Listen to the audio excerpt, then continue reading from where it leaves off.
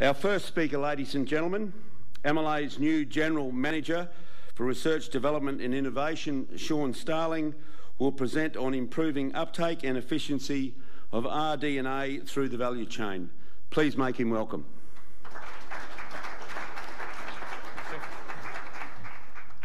Thank you, Jeff. I just want to thank you all for the opportunity to present today. And Sam, I'm glad you've come back in the room, because I think finally you'll see you've got the second best job in the world once I deliver this. And hopefully I just haven't set myself up for failure.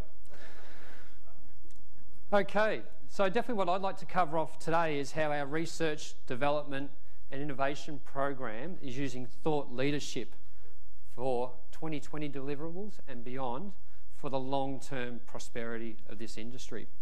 And I'm probably going to cover off, or I am going to cover off, on 4 topics. So it's how we consult with the industry and the people that develop innovations for our industry. I'm going to cover how we maximise the global money that's available to actually fast-track research, development and uptake. I'm then going to give you a worked example of where a recent innovation is now ready for commercial adoption, and then hopefully tantalise you with some things that we're either currently working on or proposing to work on for the near future.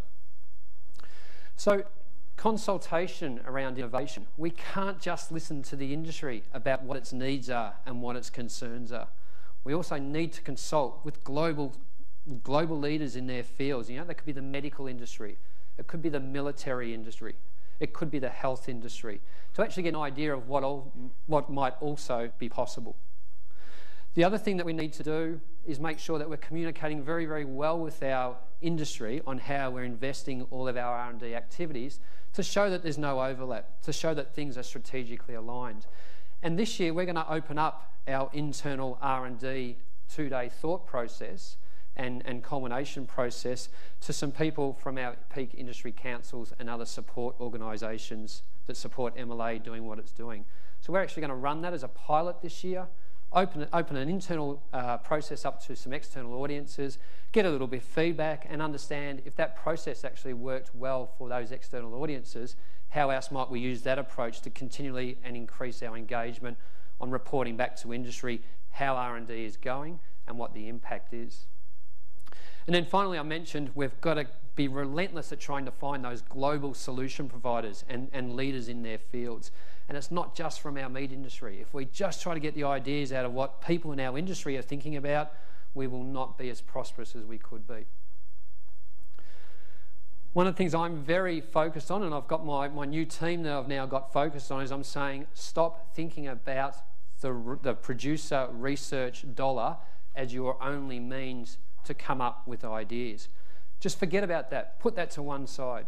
Think about what is that idea that's going to change this industry. Then work out how much might that take to realise it. Work out who will get the value out of that, and then let's structure the best funding mechanism around that. And some of the ways that we make that happen, if you look on the screen now that I've brought it up, is that my colleague Dr. Christine Pitt will talk about the MLA Donor Company in her presentation. And we get commercial solution providers to come in with their own cash and their ideas to actually leverage off the levy research dollar that we have. We work in collaboration with AMPC and the processing sector through a program that AMPC has called the Plant Initiated Projects. And once again, that attracts processors to invest their own money along with some levy money, processor levy money, for the benefit of the whole value chain. We have collaborative innovation programs, and that's where we sit down and work through a whole value chain with a company about, well, what is an innovation program specifically for your company? Now, we work with them to understand what that is, and then we will support initiatives that fall out of that that actually add value to the whole value chain or the whole industry. Rural R&D for profit. We've been very fortunate with the federal government announcing this money available for rural R&D and profit. I'm going to give you an example soon of how we use that. To date, there's been 2 rounds that MLA and other participants within our value chain and support organisations has been successful. We've been able to attract, by leveraging, up to $58 million worth of R&D activity for a $5.3 leverage on that. So that, once again, that's a really great example of we just wouldn't be able to do those projects to the extent we're trying to do without leveraging other people's resources. And then finally, I believe we're still limited. We are still limited to what we could achieve because of the money we're able to attract. And that's not about increasing a producer levy or asking more from the incumbents within the value chain. It's looking around the world and saying who else has got money that we can tap into for the benefit of them and the benefit of us. One of the programs I would like to talk about, and specifically one within that, is our whole of value chain objective measurement program. So we're looking up and down the entire value chain and saying where are we using smart sensors, or where can we use smart sensors to get some digital information, some objective information that can add value either to the holder of that immediate bit of equipment or share that information up and down the value chain.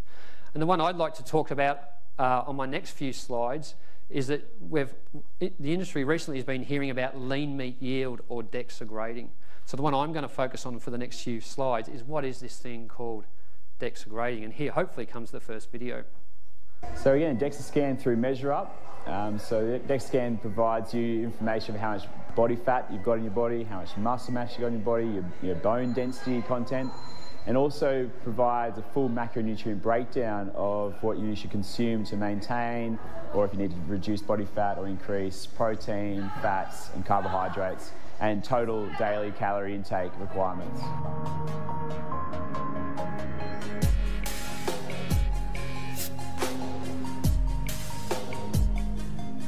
So we had a nutrition seminar with Will and Ali. So they came in, everyone brought their report along which had their full macronutrient breakdown, and they basically gave examples of food to consume to try and hit those targets. We linked up with the mobile app MyFitnessPal, so you can basically punch in your daily intake and it kind of tells you exactly protein, fat, carbohydrates a day to try and hit those DEXA scans. So a lot of guys and girls can get caught up with the weight on the scales, whereas this scan gives you exactly how much muscle mass you got, how much body fat you've got.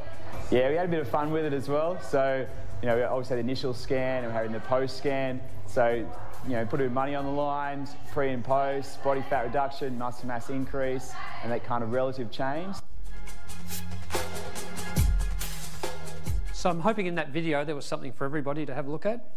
And one of the key messages, I reviewed that a lot to make sure it was perfect before today. So one of the key messages for me in there is he mentioned that it's not just about weight. If you just measure weight, you limit what you can do with your body, especially if you're trying to tweak and hone in your body for a specific market, let's call it that. The other thing is an important takeaway for me, and I hope you can take it away, is this is not new know-how. This technology here has been in the medical industry now for at least 5 to 10 years. And it's really interesting, I think, that now gyms are actually offering it as a service. So it's come out of the medical field, it's now going into the health field, and you can see programs here where people are getting DEXA scanned. If I go to that next slide, so just down the bottom, they're getting a result that says in this part of your arm, this is how much meat, fat and bone you've got. So it's not down to the muscles in your arm, it's just saying in this arm quadrant, that's how much meat, fat and bone you've got. And then they're programming what those people are then eating and what exercise they're doing to try and change those proportions in their body. And when we talk about lean meat yield using DEXA grading, in essence, it's a simple term that we try to use. You know, we're not talking necessarily about saleable meat yield or what lean meat yield is. We're just trying to say we've got a technique that can measure meat, fat and bone in a two-dimensional form of an animal, or of a carcass, I should say.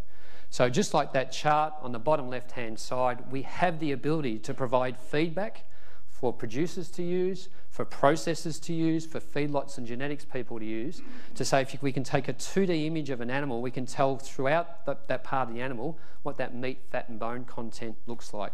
So it's not down to primal level just yet. And I guess the frustration for me is it's out there, it's in the world. What we're trying to do now is we're doing what I call confirmation research and development. We're trying to work out what are those algorithms that takes that existing know-how and makes it work for our industry. And so where are we up to on that journey? In LAM, we've pretty much come to the conclusion of that journey from a sort of a confirmation R&D perspective. Now, it's a bit like an engine in a car. We've got this engine, and we will continue to tweak that engine and get better fuel efficiency. So it's not necessarily that the R&D will stop, but we're now ready to get these systems into plants and keep monitoring and tweaking them and wringing the neck out of them for the benefit of this industry. But if we don't get them in plants, we can't do that. You can't get fuel efficiency in an engine if you're not driving it and tuning that engine map. So that's ready to go, and we're actually looking for a couple of business models at the moment on how do we get industry to adopt this fairly quickly. The thing I need to stress to everyone in the room is if we just monitor lean meat yield and you give that feedback, however you then reward on that feedback, we may actually drive the industry in a direction that's not healthy for it. We need to balance meat, fat, bone measurements with eating quality measurements. And apparently the pork industry fell foul of this quite some time ago. They went on the quest for muscle meat and forgot all about eating quality. So in lamb, unfortunately, we're a little bit far behind where the grading, the lean meat yield grading technology is up to. MSA is currently working on some cut-based metrics for eating quality around lamb, and definitely in our rural R&D for profit project with AMPC and a few other people in the industry, we're looking at is there some objective measures we can also provide on eating quality. But it's a bit like when the PCs first came out. You don't need to wait another 5 months or 6 months for that next best PC to come out. Let's just get the one we've got now and use it for the right reasons. So where are we on beef? Beef's got a little bit of a lag time on lamb. We've put enough through our, and once again, this is confirmation R&D. The technology works. We're just trying to put enough animals through to work out what's that right algorithm to then get the information back that we're after. So beef's a little bit lagging behind. We've just recently, as an industry, finished putting another 500 carcasses through the beef R&D system. That's about all we'll do on that R&D system. We now need to get a commercial system in a plant and put 800 or 1,000 animals through. And we can't do that easily on the R&D module that we've got. So we're currently working with a processor at the moment to actually get the first full-scale beef system installed into a plant. Hopefully that should be up and running in February, March next year. And then we imagine this will be ready to mass roll out the same as the sheep one. And then we're a little bit more fortunate in the beef side. So we've still got that, let's not just talk about lean meat yield, we need to talk about eating quality. We've got MSA sitting there. So we can give producers and processors feedback on lean meat yield and eating quality at the same time.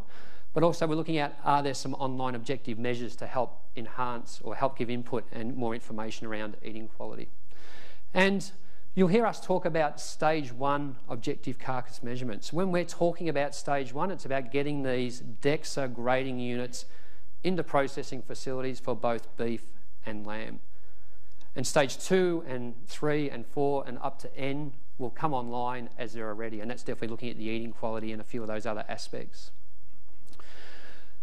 So we're constantly scanning the internet, reading papers about, you know, what does the future might look like, and we came across this article very, very recently, which was, you know, what aren't we seeing at the moment that's likely to be out there in a very short period? And there were 72. We've tried to categorise them into categories because the list would have been way too long to fit on that screen. And if we run an analysis across, well, what are we doing in those spaces? Are we being dormant? Are we being ignorant to what might be possible? To our pleasant surprise, or a pat on the back to my team might be a better way to say that, they've got it all covered one way or the other. Now, the 3 I've greyed out, I'm going to do 2 videos or 2 or 3 videos on there, and my colleague, Dr. Jane Weatherly, will be talking about our digital strategy, so one of them slots clearly into there. But the ones that are black there, we're definitely doing work in that space as we speak. And maybe, you know, if I survive today and you let me come and back talk next year, I can maybe talk about some of those black ones next year. So let's move into the first one. These service personnel playing the role of an unruly mob at Georgia's Moody Air Force Base are about to fall prey to an invisible ray. The hulking panel atop this Humvee is part of what the U.S. military calls the Active Denial System, or ADS. It's designed to incapacitate enemy combatants with an unnerving, non-lethal sensation of intense heat. Watch as the ray silently strikes and scatters the crowd. That millimeter wave energy comes out an aperture underneath the main reflector, hits the subreflector, which illuminates that main reflector, and sends a roughly antenna-sized beam downrange. The electromagnetic radiation released by the Active Denial System is similar to the microwaves in your microwave oven, in that it causes the water molecules in the target to become excited, and heat up. But that's where the similarity ends. The ADS is designed to heat only the very surface of the skin. It does this by outputting only the carefully chosen radio wave frequency of 95 gigahertz. Even though it can easily penetrate clothing, the ADS generates a much shorter and safer wavelength of radio waves than those used in microwave ovens. The active denial system millimeter wave directed energy beam reaches 1/64th of an inch into human skin. So that is the outermost layer of the skin, roughly equivalent to about 3 sheets of notebook paper. Even these stoic servicemen, aware of what's about to happen, engage, can't help but flinch when they feel the heat. This is the first time I've experienced the beam from the active denial system, and it feels like an intense warmth feeling, kind of similar to opening a very hot oven door, and it's a compelling feeling that you want to get out of the way of this beam. So just like a cool microwave at home. And everywhere you read the literature about this, the best explanation I see is it's that concept of you're cooking that beef roast on a Sunday, you just crack open that oven a little bit to see how it's going, and you get that rush of heat, and you're sure when you look in a mirror, your face is going to be burnt. But it's not. So it's that sort of sensation. Now, I reckon there's 3 clear applications for this. So one is doing performance reviews with staff. I just can't wait for that. Number 2 is imagine a world where every bit of mince or every primal leaving a processing facility gets zapped with this thing, and we'll use zap loosely, it is no different than microwave, and then it's put into a sterile bag. Would it eradicate all of our food safety concerns on product leaving Australia? And then a third application, and I say this very, very loosely because I'm trying to get my head around it myself, but if we were to have an outbreak of some sort of external disease on an animal that's a micro thing, could you actually treat animals if they were a little bit inoculated with this sort of concept? So they're the sorts of things we're thinking about. Now, we've had one go at this. If the measure of success was to create the world's fastest barbecue to char a steak, we won. So we killed a bit of steak in less than 10 milliseconds. The learning from us on that one was the hardware we picked wasn't quite right. So we're just in negotiations with another company in another part of the world who we think's actually got the right frequency range to actually have a go at this. So I'd be hoping if those conversations go well, within the next 12 months we'll know whether we're on a winner with this one or not.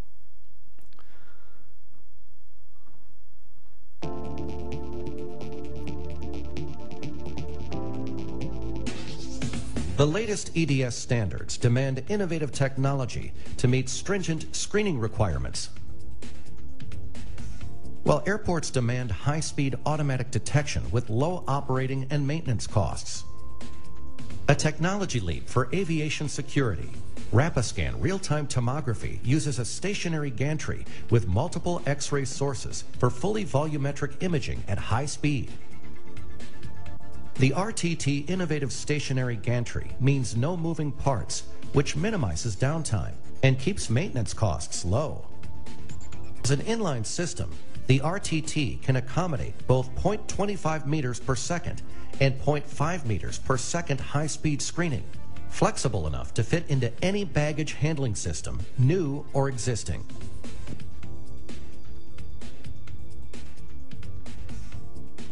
Rapiscan Systems, the leader in security, performance, and value. So why is this one relevant? I spoke a few slides ago about this DEXA grading work we're doing. Every one of those animals that we DEXA grade, we put through a medical CT scanner. That's how we work out our algorithms to really tune that engine that we've got. Ideally, we'd put CT scanners into every plant, every feedlot, if we could afford it, every property that we possibly could. But at the moment, they're either not cost effective or not designed to operate in our industry. And for about 7 or 8 years now, we've known that the baggage, the aviation security area, has claimed to have a CT. But we were never sure whether it was a fancy way of saying they had an X-ray with some colourful pictures or it was truly a CT. And believe it or not, it's taken about 7 years, but about 6 weeks ago, a colleague and I got some clearance to run some meat through, and that's on the left-hand side, that's our photograph there, through one of these systems just outside of Gatwick Airport. So we can actually confirm that these things are CT. They don't shut down. At the moment, you could put a 1400 millimetre wide part through, so we'll easily do a lamb carcass. This company's got a concept to develop a CT system for a whole shipping container. So the things we're starting to think about is, can we actually make these ruggedised for our industry over the next 5 to 10 years? Could you put them into a feedlot, for example, and actually do a health check of every animal that went into a feedlot? And maybe one day we could have them on farms as well. It just so happens that I have such a machine here. It's called the Meta 2. Let's try it out.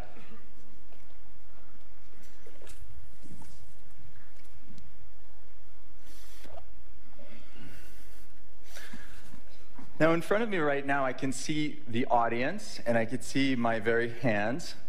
And in 3, 2, 1, we're going to see an immersive hologram appear, a very realistic hologram appear in front of me of our very glasses that I'm wearing on my head right now. Adam Ghazali's Glass Brain Project, courtesy of UCSF. And as a neuroscience student, I would always fantasize about the ability to learn and memorize these complex brain structures with an actual machine where I could touch and play with the various brain structures. Now, what you're seeing is called augmented reality. But to me, it's part of a much more important story. A story of how we can begin to extend our bodies with digital devices instead of the other way around. In about 5 years, this is not the smallest device, in about 5 years, these are all going to look like strips of glass on our eyes that project holograms. So what's the potential for this one? Imagine that CT scanner on the previous slide in a feedlot at induction. And all of a sudden those induction employees have got the internal image of that animal coming through that induction process and can see diseases or defects. Could maybe get a readout of what that animal should be fed for its next period in that feedlot. Imagine in a boning room, we've got DEXA scanners, we've got CT systems. We can't automate everything, but your operators have now got these glasses on their hands and they can actually see where the seams are and increase yields through processing plants. And the project we're just about to kick off with Tom Wiley's company, Wiley, who's in the room today, is actually say, how could we apply this know-how to grading of carcasses? So could you have 2 red meat chips on your red meat colour as a human, and these glasses tell you whether the left or the right one's the right colour? So they're the sorts of things we're thinking about, and we're just about to engage in an area on that now. So just in wrapping up, I reckon there's lots of great tension in what I do. If tomorrow's not around, then I won't be able to get some of these big ideas out there. So definitely we've got a tension internally of doing sufficient R&D for the prosperity of tomorrow, but also making sure the industry exists for at least another 5 or 10 years for some of the stuff I've got up there. It needs to be longer than that, but I've only got 5 to 10 years stuff up there. Consultation, we just can't listen to people inside the value chain to what their problems are. We need to listen to them, but we can't stop there. If we're not bringing ideas from other industries, from experts and leaders in their field, we'll miss opportunities. Who would have thought the aviation security industry might give us a solution? Who would have thought Donald Trump's defence force would give us a cool microwave? We've got to get more money to do what we do, and that's not asking the value chain for more money, it's looking around the world and getting more money that way. We are just limited to what we can achieve by our budgets. It's not our imagination that's limiting us, it's our budgets. And that causes tension. Innovation in progress. For some people, this is going to be scary, too fast, what are you doing? For other people, they're saying, bring it on, you're too slow. So that's a great tension to balance as well.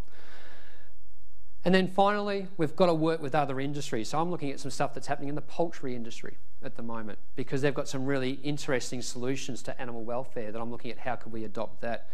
And then the other attention for me, because I do have the best job in the world, is I enjoy it so much, I probably don't see as much of my family as I probably should, but it's a great tension to have. So I'd just like to thank you all for your attention. Hopefully I haven't freaked anyone out too much. I think the world's a very exciting place and this industry is a fantastic one to be in it, to deliver it in. So thank you very much.